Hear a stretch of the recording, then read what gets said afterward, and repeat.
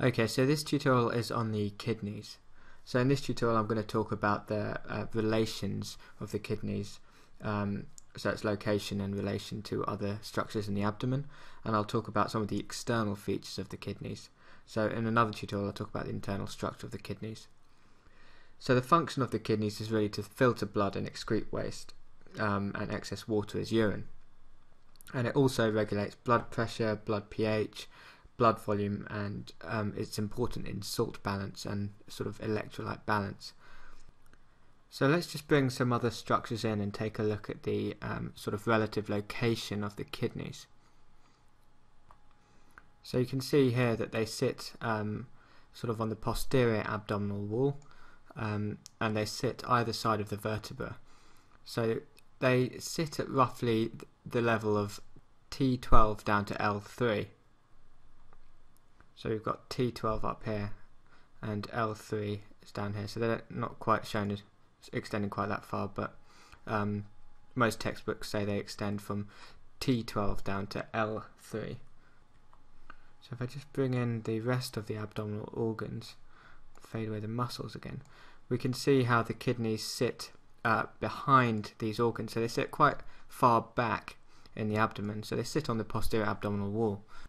And the kidneys are retroperitoneal, so they're not contained within the folds of peritoneum, which some of the other organs of the abdominal cavity are. So each kidney has a superior and an inferior pole, and medially you've got this kind of vertical slit where various structures enter and exit the kidney, and this is called the hilum.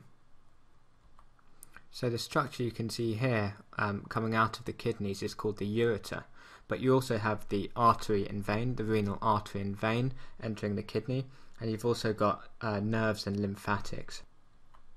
So I've just brought in the cardiovascular system here, and you can see the large inferior vena cava and the abdominal aorta here, and coming off it you can see the renal veins and arteries on either side entering the hilum together with the ureter. So I mean, on this model it's not really demonstrated that well. They're kind of shown just sticking onto the side of the kidney, but they actually enter medially into this vertical little slit into the inside of the kidney, and this is called the hilum. So the hilum lies at vertebral level L1, so this is L1 vertebra. So we'll just take a quick look at some of the posterior relations of the kidney. So if we look at the back, we can see that the 12th rib lies behind the kidney, and if I bring in some other structures like some of the musculature, we can see some of the muscles which sit behind it. So you can see the psoas major on either side sits behind it, so it's this muscle here on either side. And you've got the diaphragm, so the posterior parts of the diaphragm sitting behind the kidney. You've got the quadratus lumborum, which is this muscle here. So it's kind of obscured in this model by the huge psoas major muscle. So if I just rotate it around to the front, you can see that the quadratus lumborum is hidden because the psoas major is so big in this model.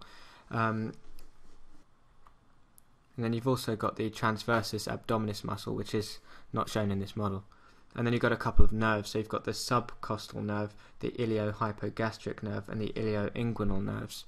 So you can see these two here. So you can see the iliohypogastric and the ilioinguinal nerve here. So that's what lies behind both the kidneys. But what lies in front of the kidneys is different for the right and the left kidney. So we'll take a look first at the right kidney. So if you look at the kidneys from this view, you can see that the right kidney is slightly lower than the left kidney. And there's a reason for this. It's because of this large organ, the liver, which sits on top of it. So the right lobe of the liver is quite big and it sort of pushes it down. So the right kidney is a little bit lower than the left kidney. So I'll get rid of that, and we can see what else is in front of the kidney and the gallbladder. So you can see the colon runs in front of the kidney. So you can see the hepatic flexure, or the right colic flexure, lies in front of the kidney. So it runs in front of the lower part of the kidney, the inferior pole of the kidney. That's the hepatic flexure. Get rid of that. And now you can see that the descending part of the duodenum sits in front of the medial part of the kidney. So the descending part of the duodenum is retroperitoneal as well, and it sits right up against the kidney. And if I just rotate the model around a bit further, you can see the this thing on top of the kidney. So this is the suprarenal gland, or the adrenal gland. So I've just brought those structures back, and we'll take a look at what sits in front of the left kidney. So you can already see a lot of it anyway. So the other side of the colon sits in front of the left kidney. So we've got the splenic flexure, or the left colic flexure. So I'll just get rid of that. And then you can see the stomach and the spleen sitting in front of it. Get rid of those two. And then you can see the end of the pancreas sitting in front of it as well. So the pancreas is a retroperitoneal structure, whereas the stomach and spleen are both intraperitoneal structures. And then it's also got this suprarenal gland sitting on top of it, so the other adrenal gland. So hopefully that's orientated you a bit, and you know exactly where the kidneys lie now. And next we'll talk a little bit about the capsules of the kidney and the blood supply to the kidney. Then we'll do another tutorial on the internal structure of the kidney.